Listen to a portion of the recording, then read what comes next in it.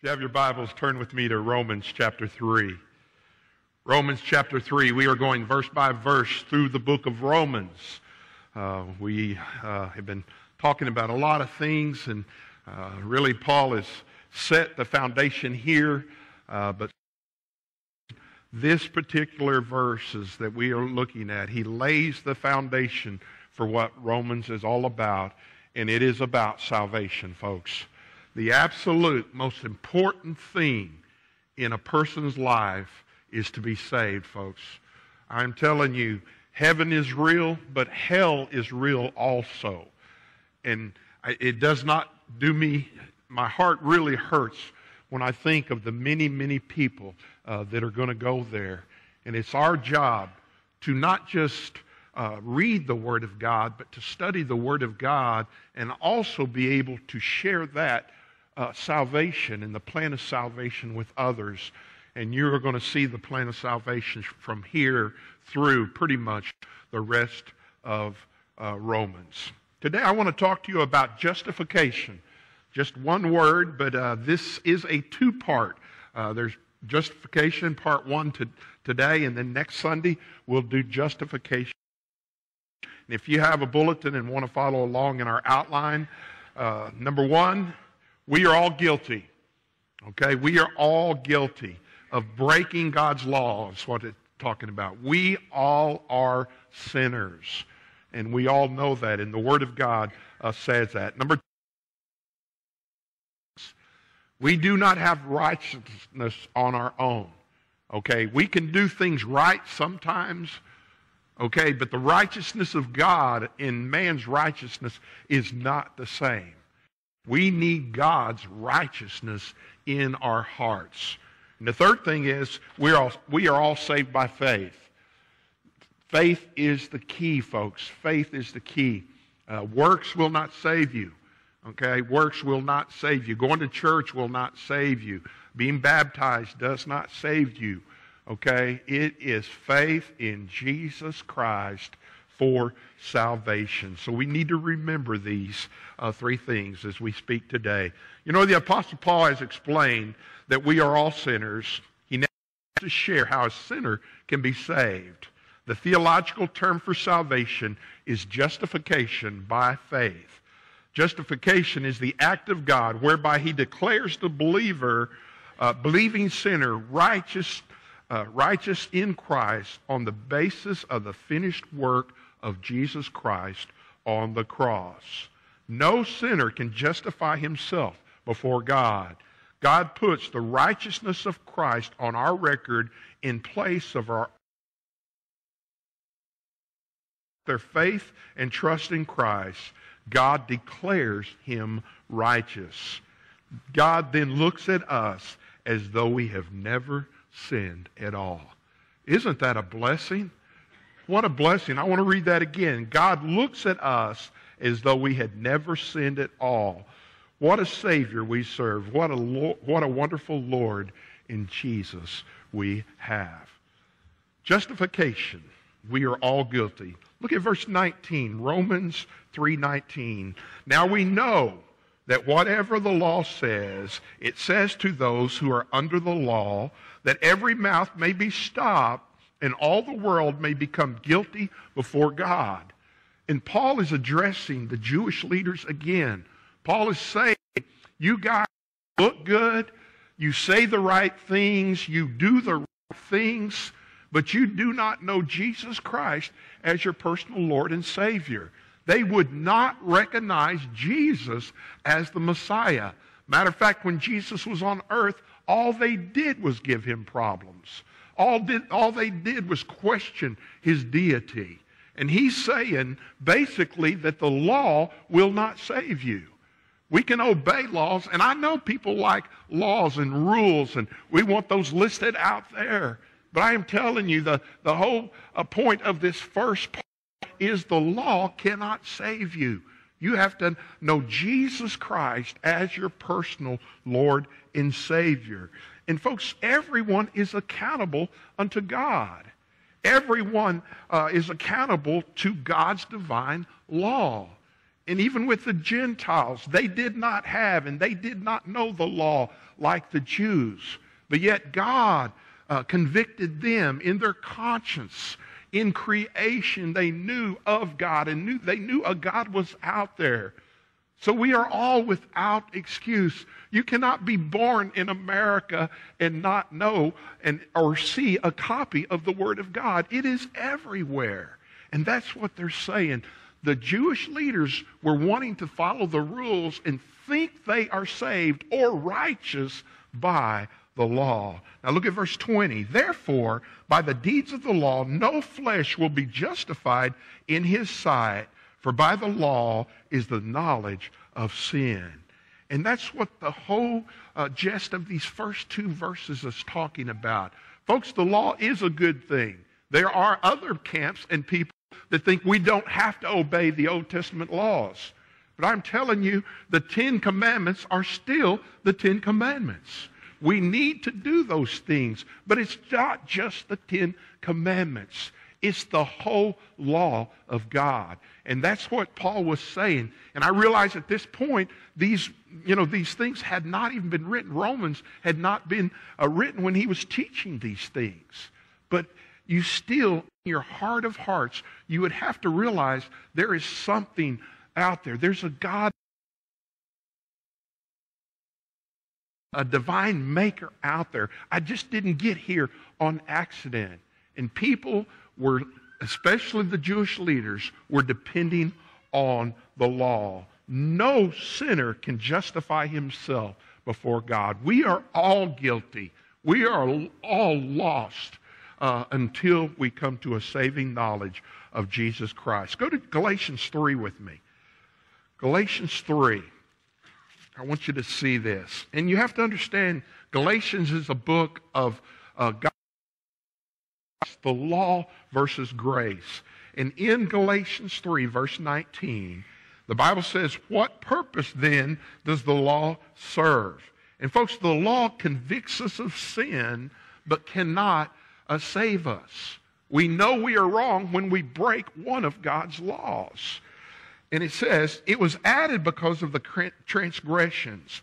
And you can go back to the fall, okay, where Adam and Eve sinned. And when they sinned, folks, we were all bound in sin. We are all born in sin. Psalms 51:5 says, till the seed should come to whom the promise was made, and it was appointed through angels by the hand of a mediator. Now the seed there is a capital S, and that is Jesus Christ. Word, okay? The law. And the law was written basically for the Old Testament folks until Jesus came. And Jesus came to fulfill the law. Do you realize that he had never sinned? He had never broken a law. There's not one of us here that can say that. That's what makes him deity. He is God in human flesh. And so the law was there for a purpose, but it could not save. They had to believe. And folks, here's the thing where we are such an advantage. They had to believe in a coming Messiah, something that had not happened yet. It has happened. We know of Jesus' life. We have record of it. But the law was written so that we know that we were sinners and that we would seek a God, is what he is saying. Should come to whom the promise was made. And this goes back to Genesis chapter 12. The promise was made to Abraham. You are going to be the father of the Jewish nation. And that promise, folks, a promise is a promise. God is not going to break that promise. And the Jews are God's special people. And the law is a special thing. But the law will not save anyone. And it was appointed through angels by the hand of a mediator.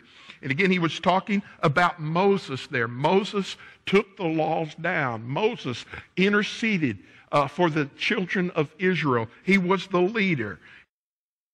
In verse 20, now a mediator does not mediate for one only, but God is one. See, God himself was the mediator in that first promise or that first covenant. God himself went to Abraham and made that promise.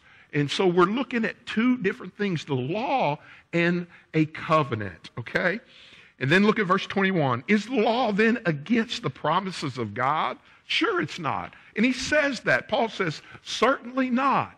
It has two different things. The covenant was a covenant with God's chosen people. Folks, the Jewish nation will all be God's chosen people, but just because you're a Jew doesn't make you saved. You still have to come to Jesus Christ through the blood of Jesus Christ and the forgiveness of sins. For if there had been a law given which could have given life, truly righteousness would have been by the law. But the law cannot give you righteousness. And Paul is really driving this point home because that is the problem in his day and age when Jesus was here. They thought if I obeyed the law, if I looked right, if I did the ceremonies, if I went to the temple and prayed, I did all these things, that I was right with God and I had righteousness. And they were not. They were not that way. Verse 22, but the Scripture has confined all under sin, that the promise by faith in Jesus Christ might be given to those who believe. But before faith came, we were kept under guard by the law, kept for the faith which would afterward be revealed. And folks, I'm telling you, when Jesus came, everything changed. It's not that we don't need the law. We need to teach Old Testament principles. But just like today, there are people that think because their dad was a preacher or they were in church or they were baptized that they are saved.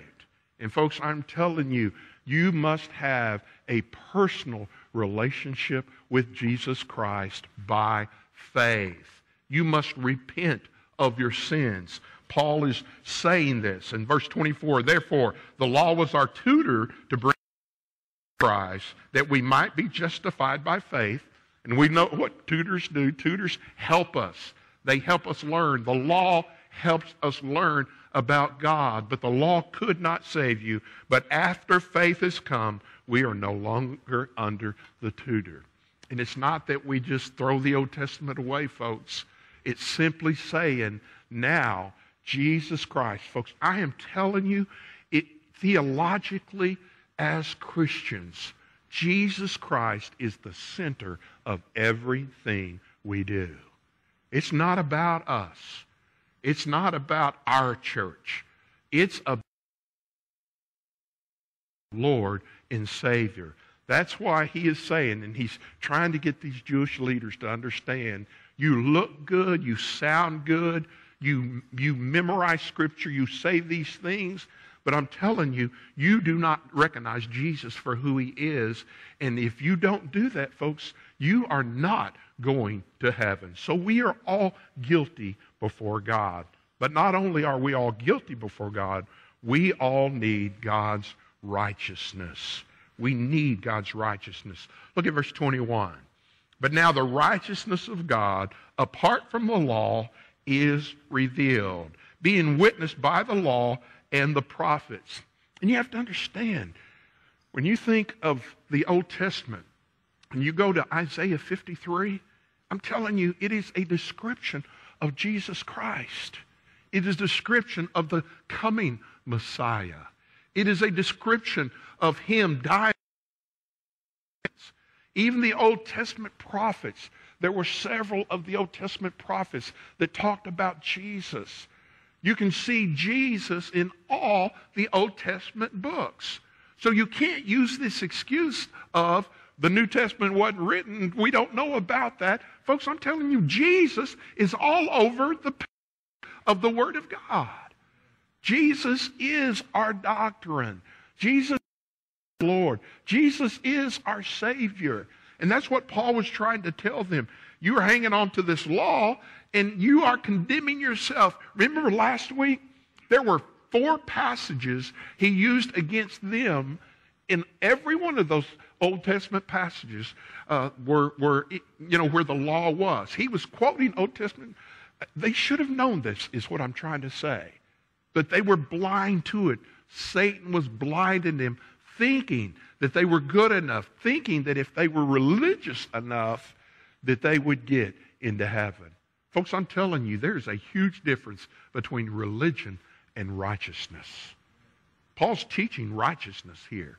And the only way we can be right with God is through Jesus Christ, our Lord and Savior. Verse 22, even the righteousness of God through faith in Jesus Christ to all who believe.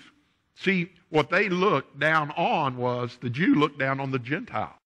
They did not really want them in their church.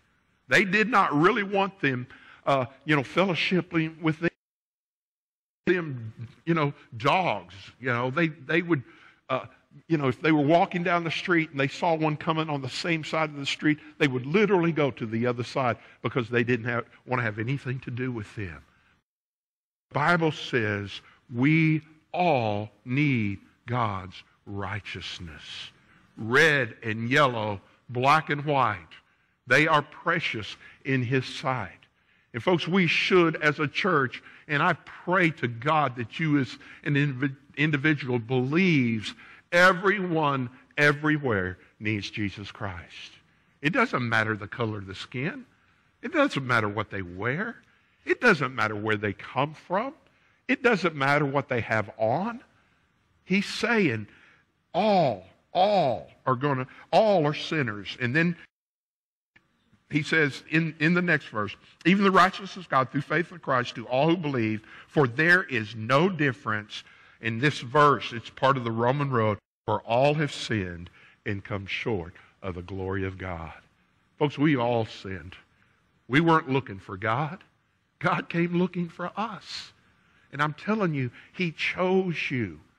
He showed you salvation. He showed you through the Holy Spirit speaking to your heart. You are a sinner and you need to be saved.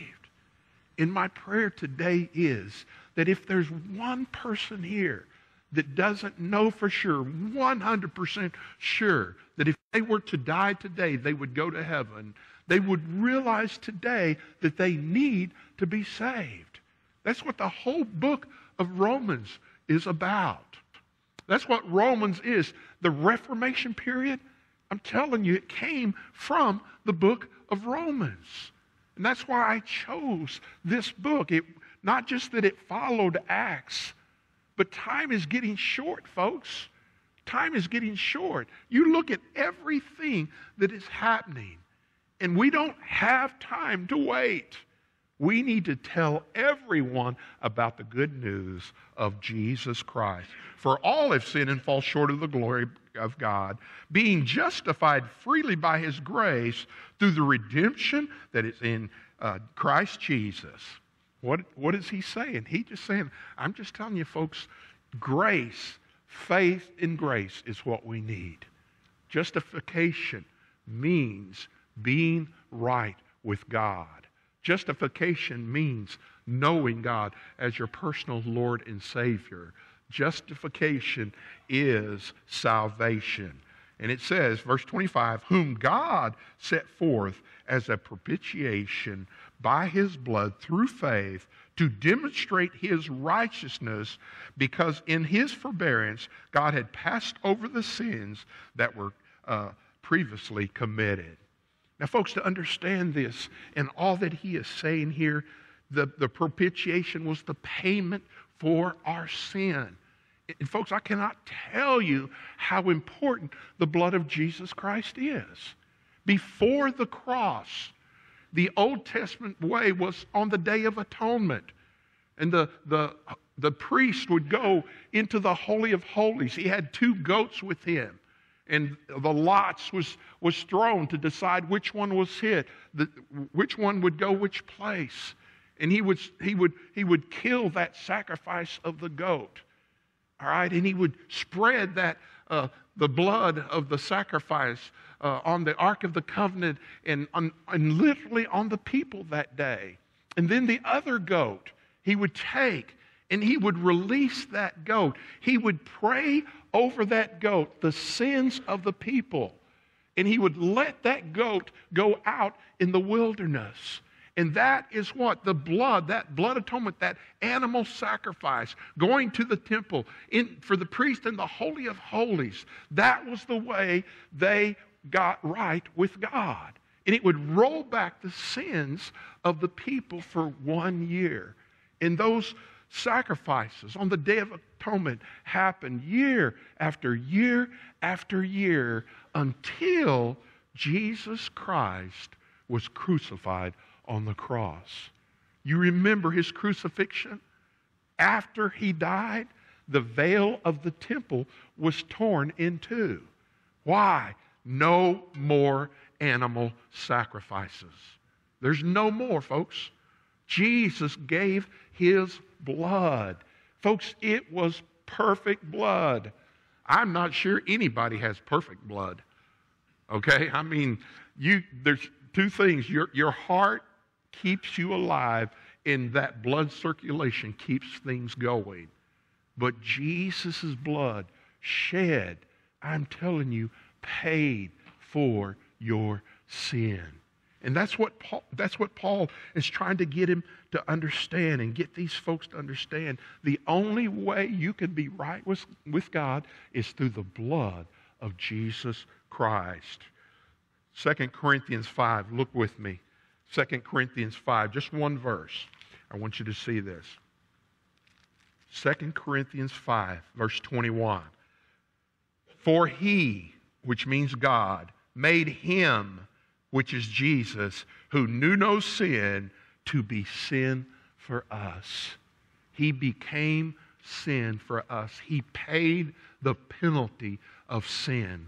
All of our sin was laid on Jesus Christ, that we might become the righteousness of God in him. I got news for you, folks. I am not righteous, and neither are you. God, through Jesus Christ, paid the penalty for our sins. And we are righteous. The only way we are righteous is by the blood of Jesus Christ. Oh, Steve, we sing these songs about the blood. I love to sing the songs about the blood because Jesus' blood, I'm just telling you, his blood was different. It is something that is amazing. Turn to Hebrews chapter 9 with me. Hebrews chapter 9. Hebrews 9, verse 11. Hebrews 9:11. But Christ came as the high priest of the good things to come. He is our high priest. Folks, we don't have a high priest as far as a man, an earthly person. We don't have to confess our sins to a man. We can come boldly, the Bible says, to the throne of God. Jesus is our high priest of the good things to come with the greater and more perfect tabernacle. He was perfect in every way. He was the perfect Lamb of God, not made with hands. That is, not of this creation. He wasn't born. Joseph was not his biological father. He was placed in the person of the Holy Spirit in Mary. He was different, folks. He did not have a sin nature. Then verse 12, not with the blood of goats and calves, but with his own blood he entered the most holy place once and for all, having obtained eternal redemption. Folks, I'm telling you, it is forever. He died on the cross. He is at the right hand of God. And if we invite Jesus to come into our life, if we trust in the blood atonement, if we ask for forgiveness of our sins, folks, it is forever. That's why we as Baptists believe once saved, always saved. And I like to throw another word in there. Once saved, truly saved, always saved. Because Matthew speaks of a false profession. There are people that just have head knowledge. They know the right things to say. Some people do it through what I call fire insurance. Okay? They don't want to go to hell. Well, folks, being saved is more than not wanting to go to hell. It's giving your total being, your total person to Jesus Christ, our Lord. Look at verse 13. For if the blood of bulls and goats and the ashes of a heifer, sprinkling the unclean, sanctifies for the purifying of our flesh, how much more, and again he's talking about the Old Testament sacrifices, how much more shall the blood of Christ, who through the eternal Spirit offer himself without spot to God, cleanse your conscience from dead works to serve a living God. Folks, you ought to shout about this here. We don't have to sin. We are children of God. I'm not saying we won't sin, but I'm telling you, our goal in life should be to be like Jesus. He was the perfect sacrifice. He forgives all our sins. He will not bring those sins up again. Verse 15, and for this reason he is the mediator of the new covenant by means of death for the redemption of the transgressions under the first covenant, again, that those who are called may receive the promise of the eternal inheritance. What did Jesus do, folks? God loved us so much that he sent his only begotten Son to die in our place. And Jesus loves us so much that even from the cross, being nailed hands and feet, says, Father, forgive them, for they know not what they do. Folks, I'm telling you today, you need to thank God that you are forgiven. You are a forgiven believer. All right? Our sins were nailed to the cross, and Jesus' blood paid for our sins. When you think of justification and all these words that we are talking about, it's all surrounds God in Jesus. Folks, he did it for you. If you were the only one, I believe with all my heart, if you were the only one, he would have done it for you. Don't ever take salvation lightly. Don't ever take salvation for granted. God loves you. Jesus paid for your sins. And he redeemed us.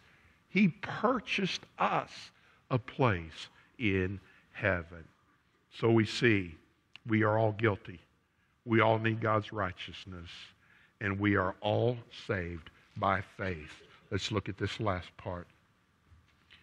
And it says, verse 26, to demonstrate at the present time his righteousness, that he might be just and the justifier of the one who has faith in Jesus Christ. What is he just? He is just in punishing our sins. Folks, we don't deserve to go to heaven. We are sinners. We are sinners. We don't deserve that. He was just. He is just. Every sinner, I'm just telling you, he gives everyone a chance to be saved. But he is also the justifier. We can be saved through Jesus Christ, our Lord. Verse 27, where is boasting then? It is included. And again, he's talking about how proud the Jewish leaders were. You know, they had the robes, they had the words, they had the prayers, they had all this, and they just looked down on others. And Paul is just saying, guys, you're fooling yourselves. You are fooling yourselves. It doesn't matter what you have on. The outside doesn't matter. What matters is what's in your heart. Is Jesus Christ in your heart? Is the Holy Spirit an active part of your life? By what law? Of works? No, but the law of faith. Folks, I'm telling you, it is faith in Jesus Christ. I'm telling you, in Hebrews, there's a whole chapter. Chapter 11 talks about faith and how important faith is. Verse 28, therefore we conclude that a man is justified by faith apart from the deeds of the law. He said all that. He kept preaching to them and telling them and telling them. And that is the bottom line, folks. We are justified by faith. Verse 29, or he, the God, is the God of only the Jews?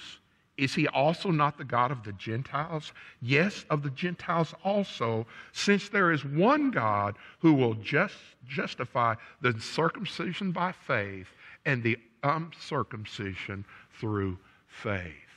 He's saying it doesn't matter whether you're a Jew or a Gentile. We all come to the cross the same way. I'm telling you, the ground at the cross is level, folks. Everyone has to come God's way. There are people even tell us, well, you're not being inclusive in this. Yes, we are, folks. Everyone, everywhere needs Jesus Christ. It doesn't matter whether you are a Jew or a Gentile.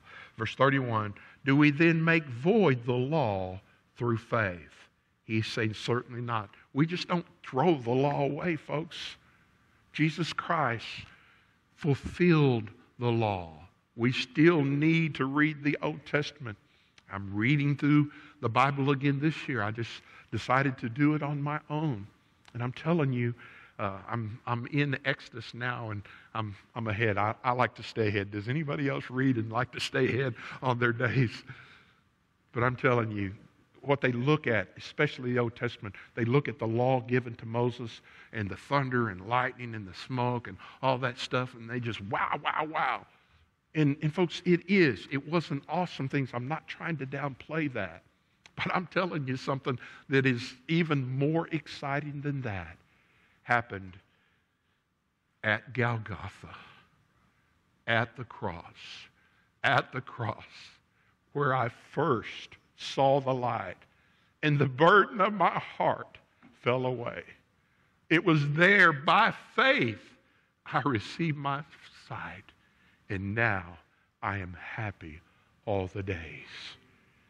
Folks, the reason our world is messed up, matter of fact, look back at verse 18 in our text.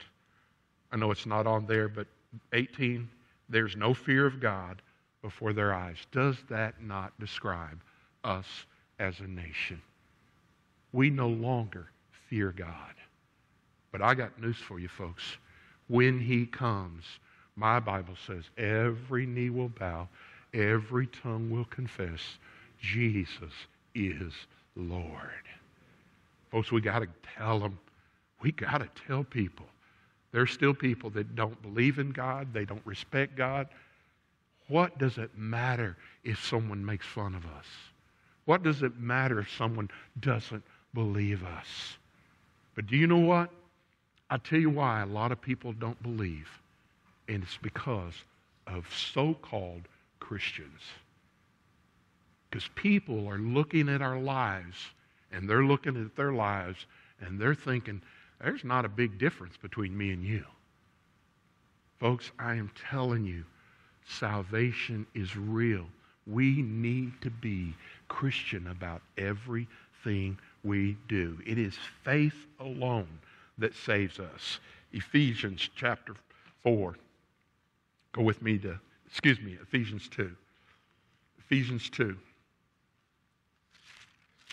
The Bible says in verse 4, but God, who is rich in mercy, because of His great love with which He loved us, even when we were dead in trespasses, made us alive together with Christ.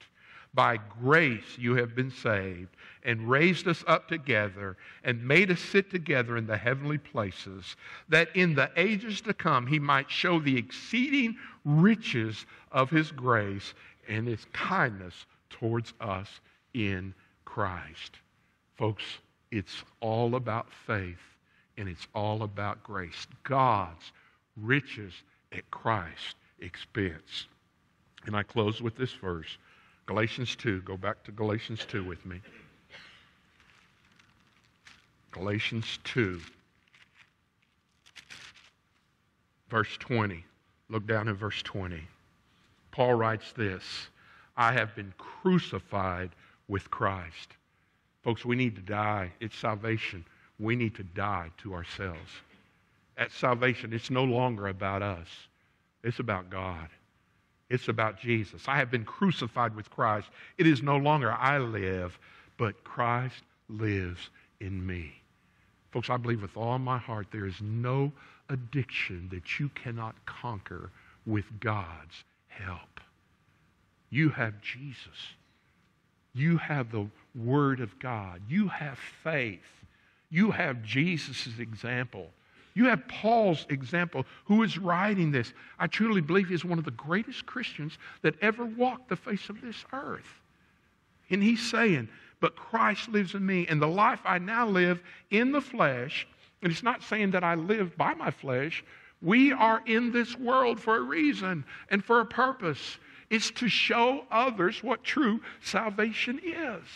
That's what he's saying. In the life I now live in the flesh, I live by the faith in the Son of God, who loved me and gave himself for me. This is summing up everything he is trying to say in Romans chapter 3. Now notice this last part. For if righteousness comes through the law, then Christ died in vain. Folks, if you can get saved through the law, Christ wouldn't have had to go to the cross. But it didn't happen that way. The law cannot save you. Being, and again, we can't be perfect, but trying to do right cannot save you. The law can't save you. It's Jesus Christ. And folks, even under grace, folks, we as Christians walking in this world do not need to be a disgrace to grace. It's like what Paul said last time. Well, we just need to sin, not what he saw, but what he was refuting. His defense was, and that's what some were saying, well, if I'm already saved and I know I'm saved, then I can sin all I want. That way I can have more grace. Well, folks, that's not what he's saying. Folks, we need to follow Jesus Christ. It doesn't matter what the world is doing. It doesn't matter what others are doing. We need to wholeheartedly follow Jesus Christ. We have been justified. We are being sanctified. The propitiation has been paid. The price has been paid.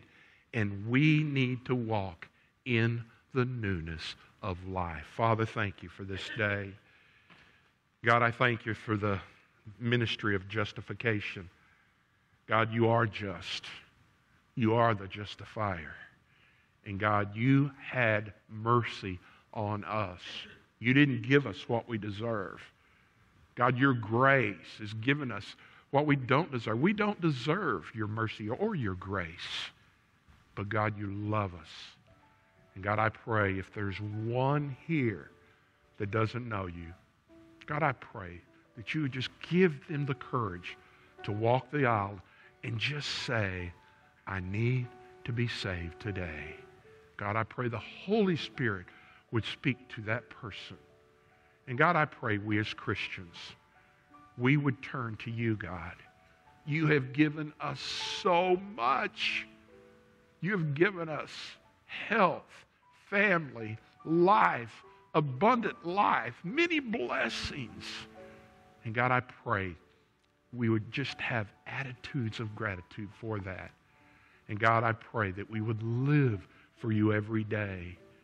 God, I pray that when we get the chance, when we get the opportunity, that we would talk to people about their salvation and about whether they're truly saved or going to heaven or not. Folks, it is a thing of life and death. So God, I pray that people could see Jesus in us. God, I thank you for your word.